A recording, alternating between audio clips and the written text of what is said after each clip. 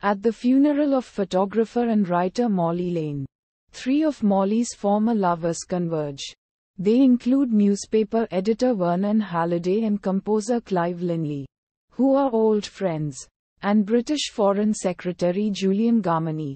Clive and Vernon muse upon Molly's death from an unspecified rapid-onset brain disease that left her helpless and in the clutches of her husband, George Lane, whom they both despise. Neither man can understand her attraction to Julian Garmany, the right-wing foreign secretary who is about to challenge his party leadership. Shortly after Molly's death, Clive, who is single, begins to ponder what would happen to him if he began to decline in health. He reaches out to Vernon and asks him to perform euthanasia on him should he ever reach that point. Vernon reluctantly agrees on the condition that Clive do the same for him. Vernon, whose newspaper is in decline, is given a tip by George. A series of private photographs taken by Molly of Garmany cross-dressing. Vernon decides to use the scandal to unseat Garmany, whose politics he disagrees with. He faces pushback from his editorial staff and the board members of his newspaper about publishing the clearly private pictures. Seeking comfort, he brings up the matter to Clive, who vehemently disagrees with Vernon's decision to publish.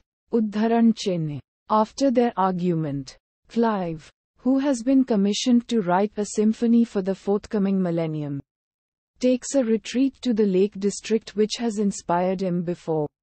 While hiking, he comes across a woman being attacked by a man. Rather than intervene, Clive leaves the scene to finish composing the end melody of his symphony. He then returns to his hotel and abruptly leaves for home, the day that Vernon's paper is due to publish the pictures of Garmany.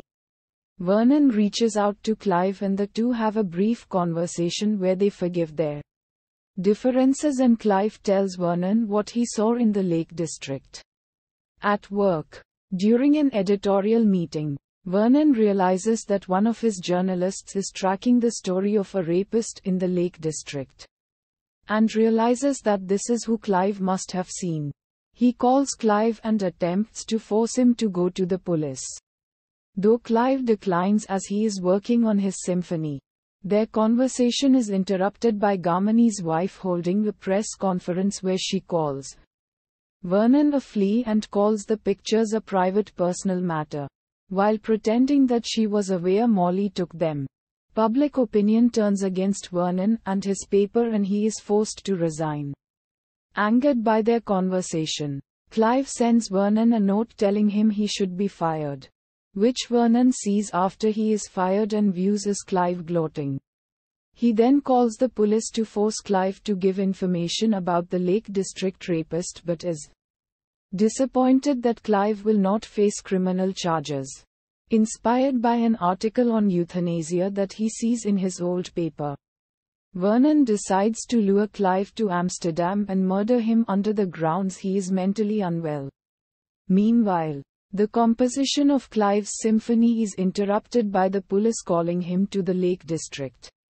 With the symphony permanently ruined, Clive also makes the decision to try and lure Vernon to Amsterdam, where he is rehearsing his symphony, to euthanize him on the grounds he is mentally depraved.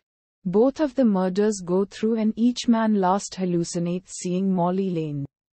Uddharan Chinn. Garmany and George Lane are sent out to retrieve the bodies. Garmany on behalf of the government for Clive and George on behalf of Vernon's widow, Mandy.